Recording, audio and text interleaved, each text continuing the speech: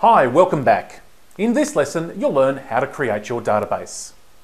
In this video, I show you how to create a database using a tool called phpMyAdmin. Note that if you have the ability to create a database using your control panel, you should use that method instead of this one, as I demonstrated in the previous video. Start by logging into phpMyAdmin using the details provided by your host. The first step is to create a new database. This option appears on the first page, and all you have to do is enter a name. I'll choose the name Video Demo and enter it there. Click the Create button.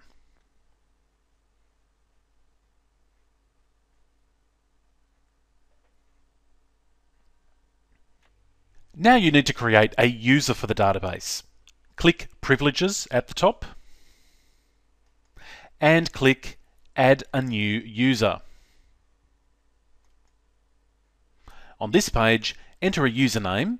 I'll use Demo. You can leave the host option at any host. Then decide on a password and enter it here. And then enter it again here. Ensure that Grant All Privileges on Database is selected and click the Go button. That's all there is to creating a database using phpMyAdmin. Make sure you make a note of the database name, username, and username password. The next video discusses a different database setup, so skip ahead to lesson 4E, where I show you how to get your installation of Joomla working.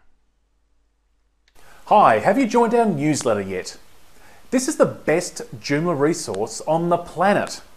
Not only do you get great Joomla advice and offers, but when you subscribe, you'll get our most important tutorials for free. Yep, all you have to do is subscribe and we'll give you free access to 4 tutorials on how to back up and restore your Joomla site. This is a limited offer, so head through to the site using the link or button on this page and look for the newsletter link. Now you have your database set up, head over to lesson 4E.